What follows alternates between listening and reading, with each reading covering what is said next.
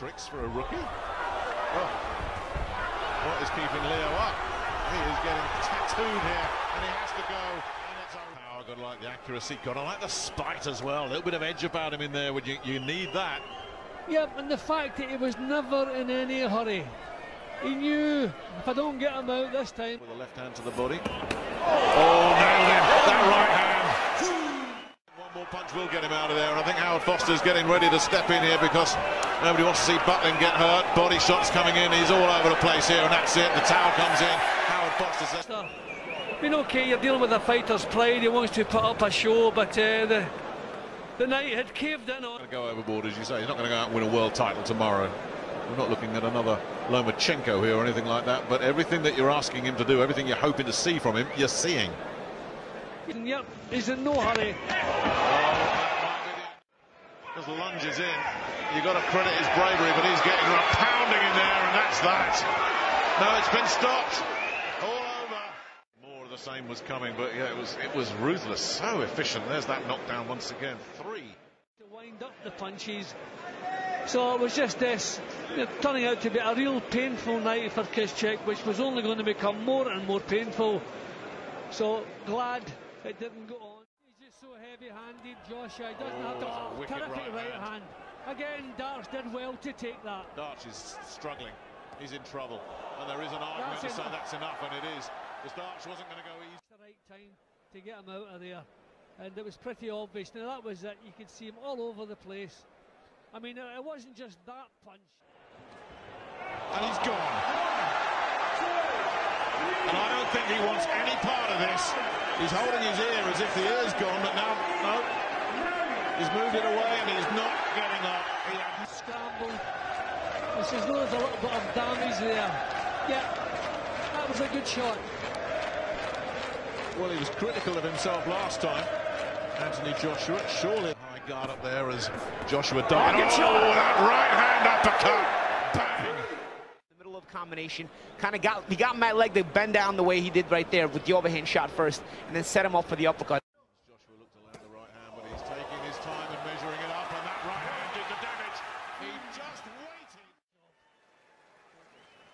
See, that was a kind of glancing blow. That seemed to come off the shoulder, and then the shorter right hand to follow up was a shorter, jolting right hand.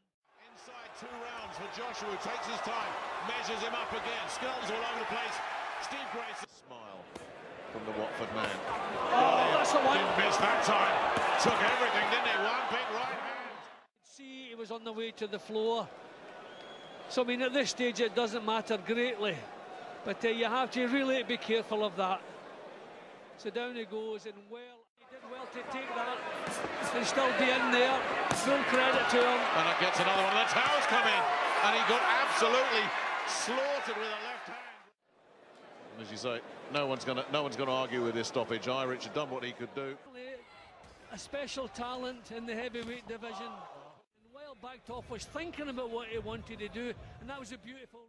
Trying to tag him back. But again, just too sharp and too powerful from Joshua, who's slicing him to ribbons here.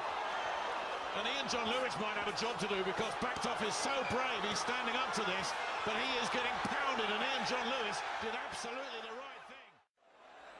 Well, I thought he was stopping it. He should, and he will, and he has. Past his best now, right hand comes through, and he's wobbled, he's shaken by that, and Joshua straight on him, and Sprott's in big trouble here. Joshua just teeing off, and Terry O'Connor says that will do it right there. Heaven's sake. For Michael Sprott to take. Bang, that's the one, that's the job finished. Job's finished.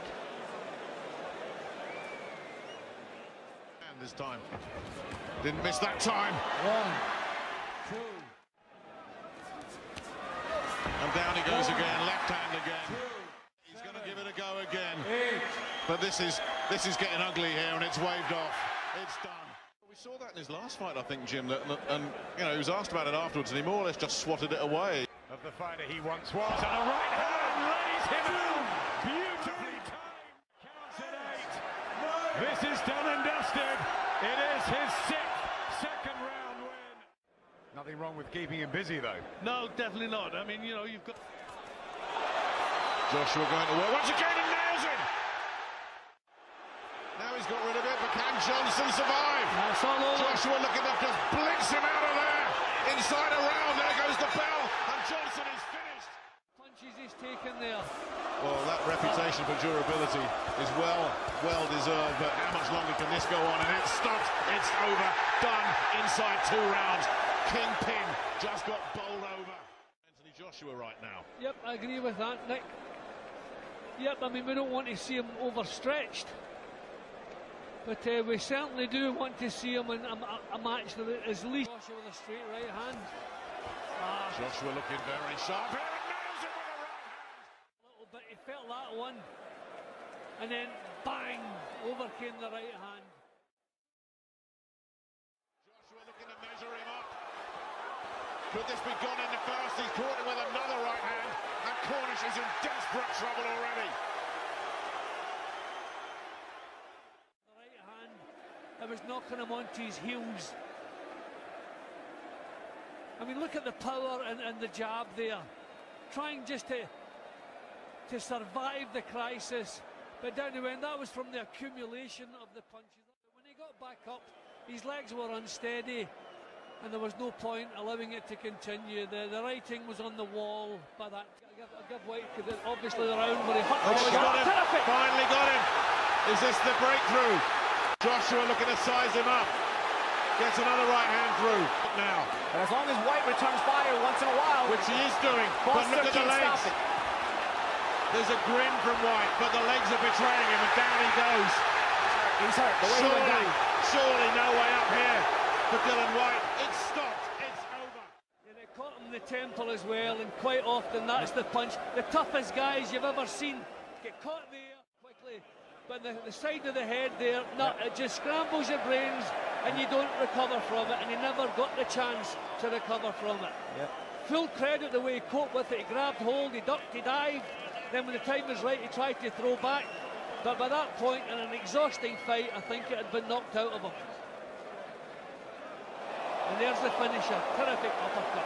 You knew there was no way back from that. Yeah, you could tell. Because he's the type of fighter that gets his rhythm and then can be dangerous later on in the rounds. Started picking him off, and then just got to keep your head moving off the line, so when he throws you can slip and counter. So you just kept on walking into a backhand as the rounds went on. He was good though, he was fit, because as he got knocked down he was in good condition.